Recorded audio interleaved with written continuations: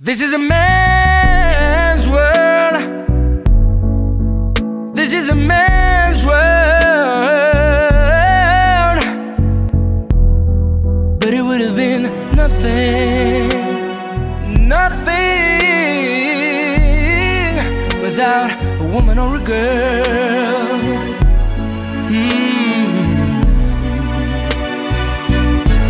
Hovig, your characteristic voice has an undertone of a youthful huskiness, setting you apart from the rest of the mainstream Greek singers today.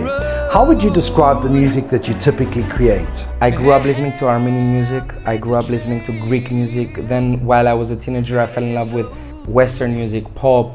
I love pop. I mean, for me, pop is the greatest music of all time. But jazz, blues, reggae, all this stuff. So I have all these elements inside me. As I grow older, I feel that the music that I would like to create and that draws me more is pop with some ethnic elements in it. About the voice, I believe when you have a talent, you're a blessed person. So I do feel very blessed, and that helps me a lot with my everyday life, because when you feel blessed, you have this positiveness inside you. And I am lucky enough to be able to serve different styles of music.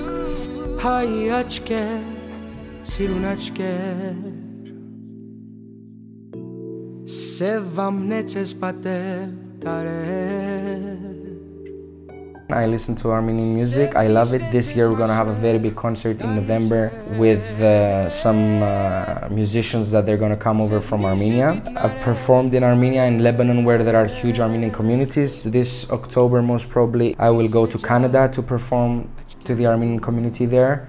Also, we're discussing for Romania this year with the Armenian community. They support me, they love me, I love them, and it's great. There's this weird thing happening with me. When I'm with Cypriots or with Greeks, I feel a bit more Armenian, but when I'm with Armenians, I feel a bit more Cypriot. Να μη με αφήσεις μόνο, δεν αντέχω τέτοιο πόνο. Να με αγαπάς τα βράδια που φόβαμαι τα σκοτάδια. Σαν παιδί να με προσέχεις, τα γυνάτια μου να αντέχεις. Να με παίρνεις αγκαλιά σου και να λιώνω στη φωτιά σου. Να με παίρνεις αγκαλιά σου και να λιώνω. Having two different cultures inside you makes you so rich.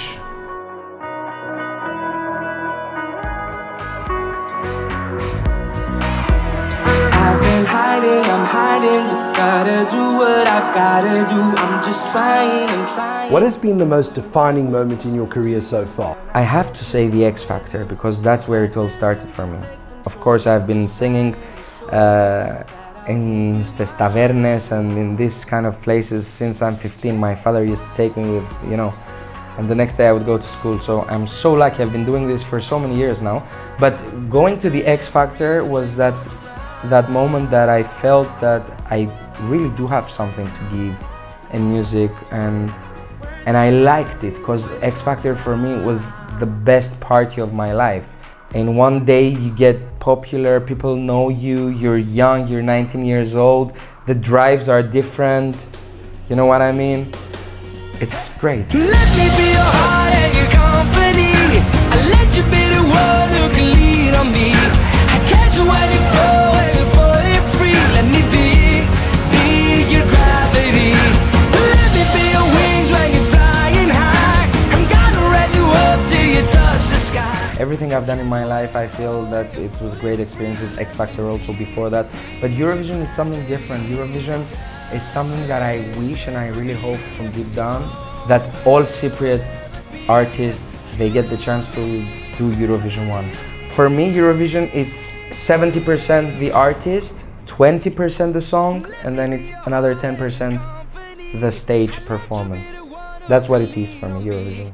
Ya no estás más a mi lado, corazón, que en el alma solo tengo soledad.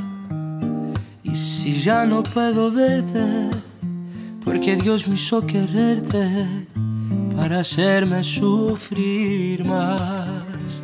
I'm a person that I like having the upper hand in everything. That's so tiring for me and my co-workers, my musicians. But there are so many artists I would like to work with, even in Greece. I mean, Remos, Anavishi, Fureira, of course, Argyros. We did a concert with Argyros. I've done some concerts with other Greek singers, but there are so many more I still want to do.